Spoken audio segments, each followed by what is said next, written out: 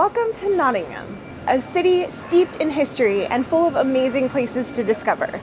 From the lore of Robin Hood, from bohemian quarters to historic pubs, come along with us as we explore the food, history, and culture of this vibrant city.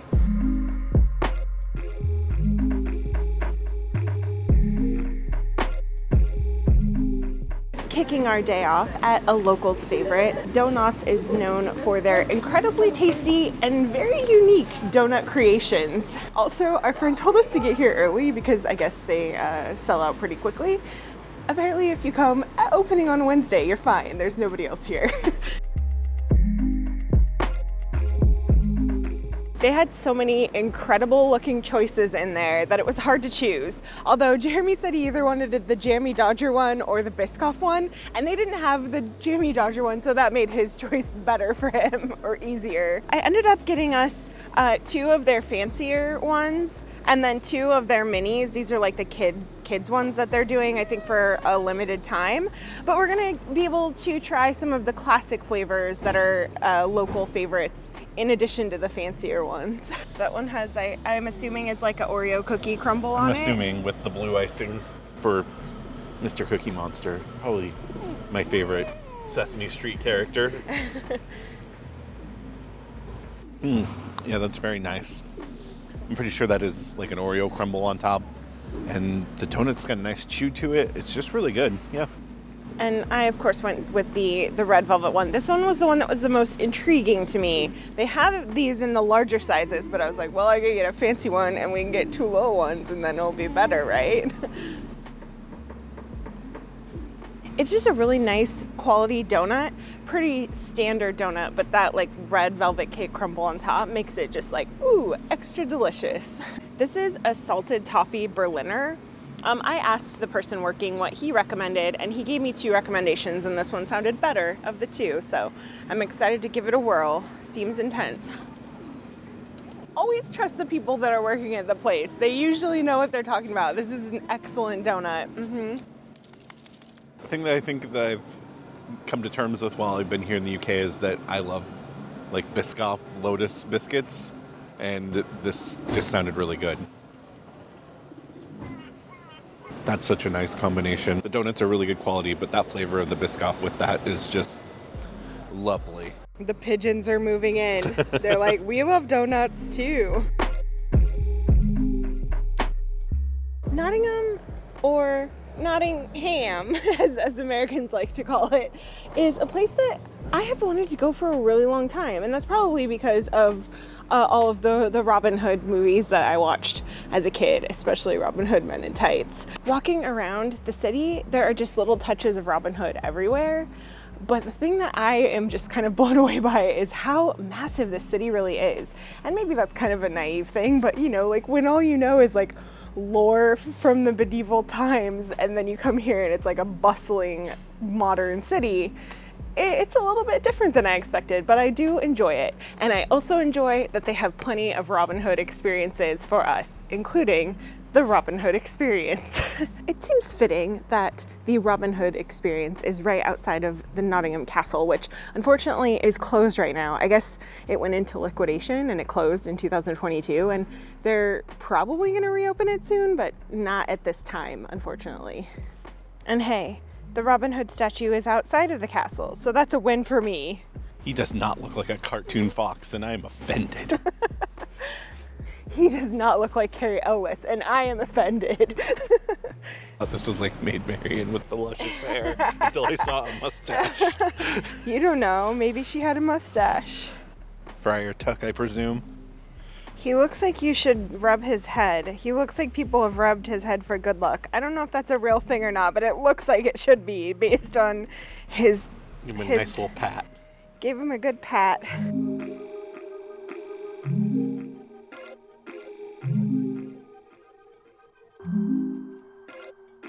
I'm not even really sure what to expect. I saw pictures of like Robin Hood mannequins online, but there is a sign here that has frequently asked questions like, what is it?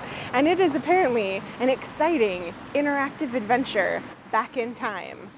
So let's travel back in time right now with some mannequins.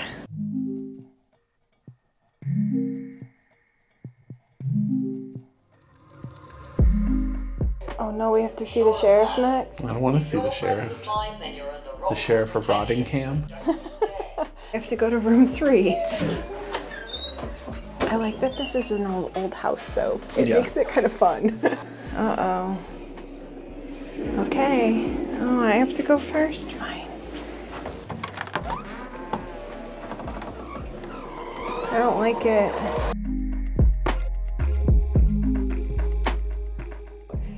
Please try I turn these around on. and Jeremy's got a weird helmet on. Oh man, that's great. Oh, this one looks like it reminds me of the one Holy in, Grail? Yeah, where he flips his Merely little a piece flesh up. wound. Yeah. That's the one I want, but I'm not gonna put that on. Are you a knight who says nee? It's merely a flesh wound. Oh man, it's merely a flesh wound. That is okay. That's a thing. We finally get to see Robin Hood. Ah. Oh, it smells so lovely in this one. Well, friends, come, join us. So you felt out the sheriff. It smells like baked goods or something. Where the first room smelled like fire. Oh my goodness. That is scary.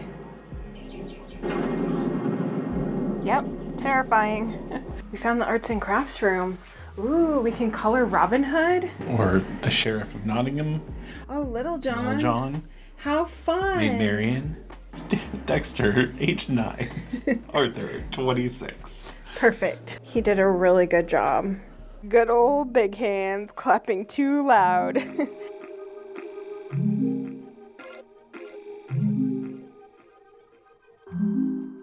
Oh, unexpected surprise. All the Robin Hood memorabilia. How fun. Jeremy was just telling me that the Kevin Costner Robin Hood had this playset that was essentially the Endor playset from Star Wars, but they repurposed it, and yep, sure enough, that's it.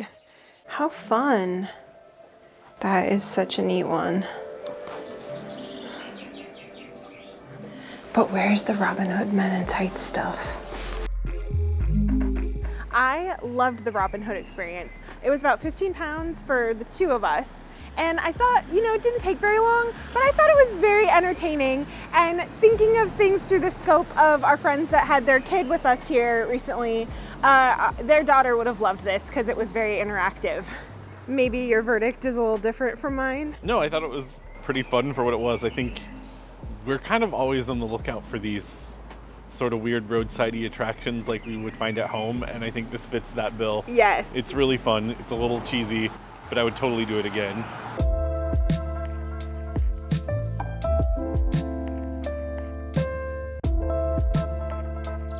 One place that you have to come to in Nottingham, and one of the places I'm the most excited about, is Ye Olde Trip to Jerusalem. Not only does this pub claim to be the oldest inn in England, but you can also drink a pint in a pub that is a part of Nottingham's cave system. So we have to do that. There's a sign right here that says that the reference of trip is like a stop on your journey. So this place was a stop on your way to Jerusalem. That's the sound that means it's time we can go in. It's 11 a.m. All the church bells in the city are ringing.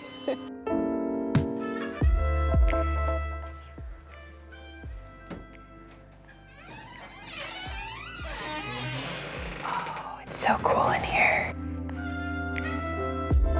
I think we found the best spot in the house. It's this little cubby hole that's like right inside of a little cave.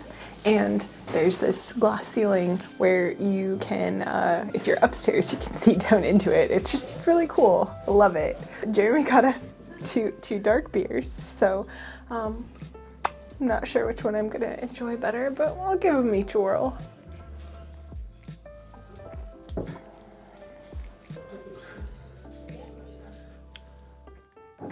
No? When my choices are 2 dark beers, I don't really want either one of them. Well, I'll go get you something different. Okay. I didn't realize they were both dark when I picked It's them. fine. Thanks for getting me something. I decided after Jeremy got me a new beer that I only wanted half of a pint. So Jeremy's 2.5 beer Jeremy today. That place is so cool, and I can now say that I had a pint in a cave.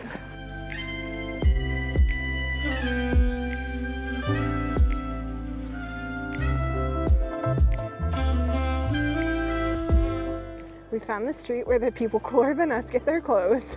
Fair. I'm not nearly as cool as these stores, I think.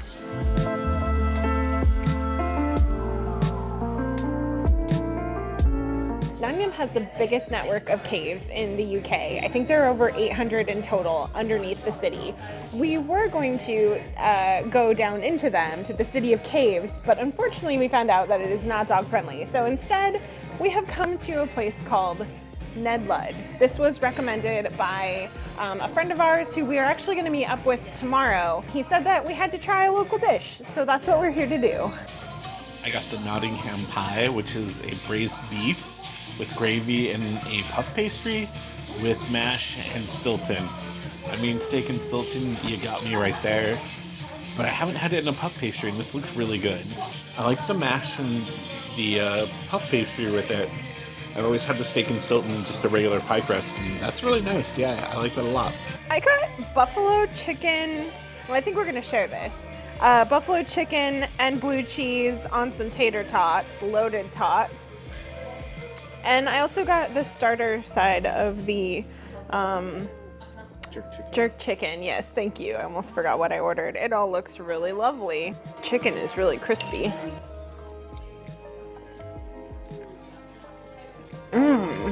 This is not the local Nottingham dish, but it's also just as amazing. So good. Yeah, that jerk chicken is really flavorful.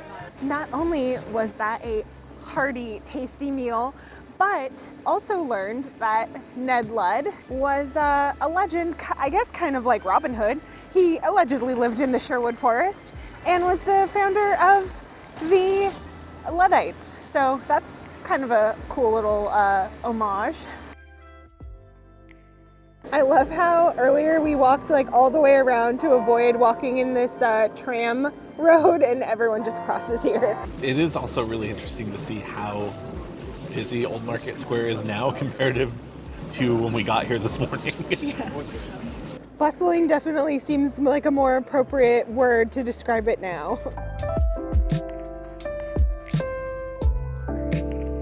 We are a hot mess today. I think between me getting a migraine and Jeremy rolling his ankle twice now, as we got to the neighborhood of Hockley, we decided let's just head back to our hotel. We will go there, but yeah, we're calling it an early day. We will see you tomorrow.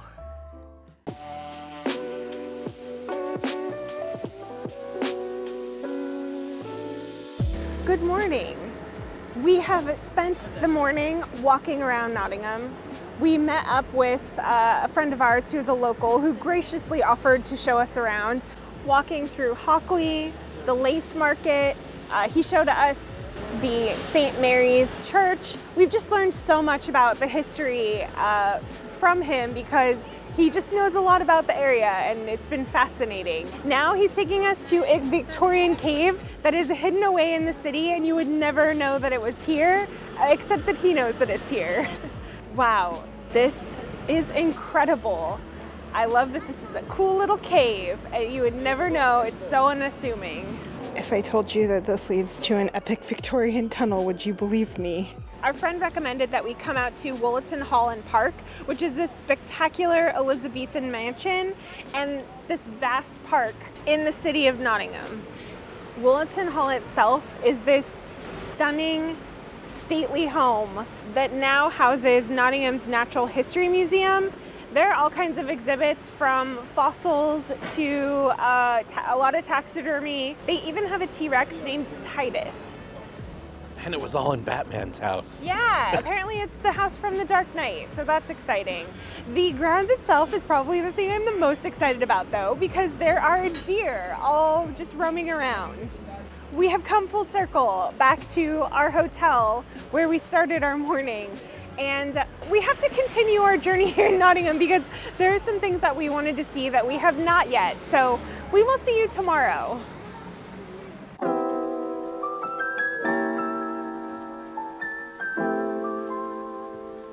Oh, okay, since you're hiding from me, what's the joke? Knock, knock. Who's there? Robin. Robin who? Robbing the rich to feed the poor. Oh, good one.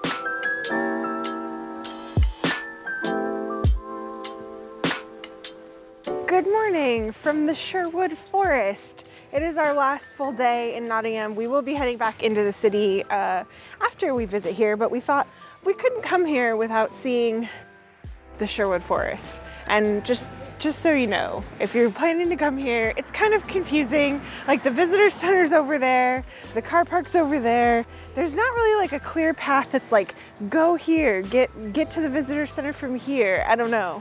It's confusing to me, but we'll figure it out. So I think that is the visitor center across the way there. And there's just a cricket pitch here, I guess.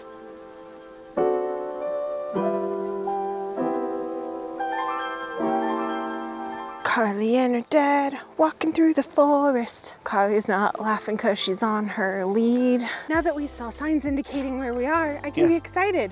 We're in the Sherwood Forest. We are in the Sherwood Forest. I am so excited about this. Okay, I'm a little confused by this whole situation. Major Oak Trail is this way. Major Oak is a half-mile this way, but also Major Oak is a half-mile this way. It says this way, Major Oak half mile, but then the other side of the sign says Giants Trail to the Major Oak. It's like, do all trails lead to the Major Oak? I feel like even these signs are confusing. Yeah. Like we finally found signs and even those are confusing. Yeah, they're not really helpful.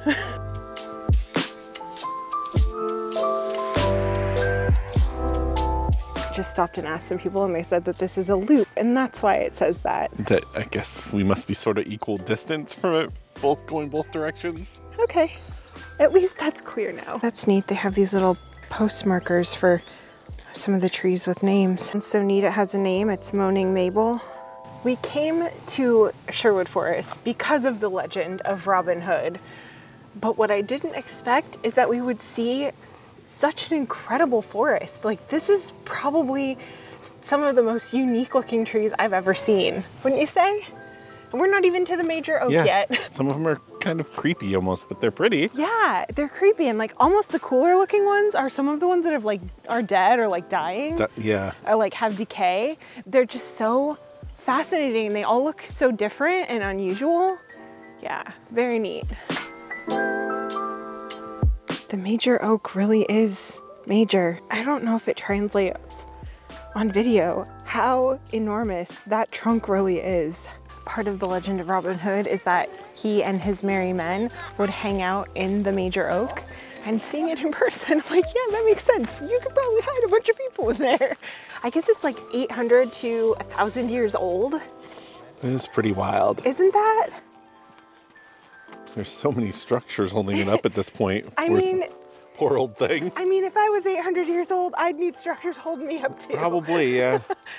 Did not realize that they had all these picnic tables out. You could have a nice picnic here with a view of this old guy. Yeah, it's just really neat. I mean, it's probably the most iconic part of the Sherwood Forest, and it makes sense. It's a very, very enormous, neat tree. Definitely recommend coming and seeing it in person if you have the opportunity. I was looking at the sign for the tree over there, which was saying that the canopy, the top part, is 28 meters across. Wow. And that the root system is 4 times that and can reach out to the picnic tables out there. When we first arrived, the visitor center wasn't open yet, but it's definitely open now. I can hear school children in the distance. While the visitor center does not have a lot to it, their gift shop is fantastic.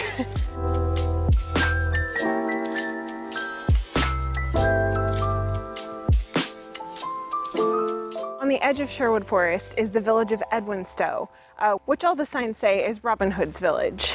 It is a very short walk from the car park in the visitor center to St. Mary's Church, which is allegedly where Robin Hood and Maid Marian were married. Although I think this church is newer, but it's the site. It's the site that counts. The site of a legend that probably isn't true. That's what we're going with. You've officially seen Sherwood Forest. Are you ready to go back into the city center? Apparently. Yes, that's probably a yes. Seems like a yes. We have come back to the city center because we need to give Hockley, the Bohemian Quarter, a proper tour. The first day we were here, you rolled your ankle, I had a headache, we weren't feeling it. Yeah. The second day, we came back to this area and we were too early, so basically, early, yeah. Everything was closed. So now, We're here. and things are open. Before we explore, I'm hoping I can find a cup of coffee, and I'm hoping I can find it at this little hidden gem called Cobden Chambers.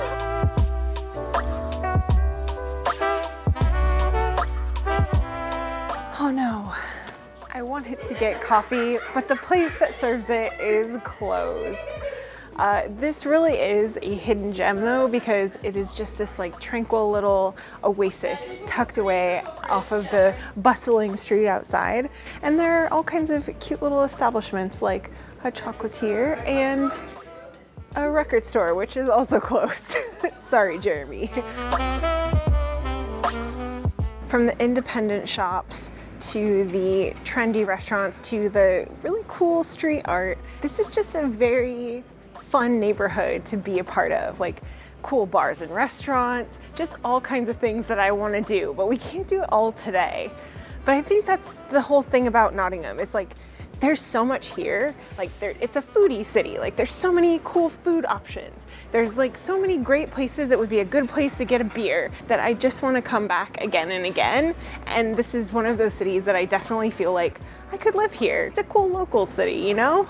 Well, the record store in Cobden Chambers was closed, but there's a rough trade here. You could go in there. Trade. I might have to for a minute.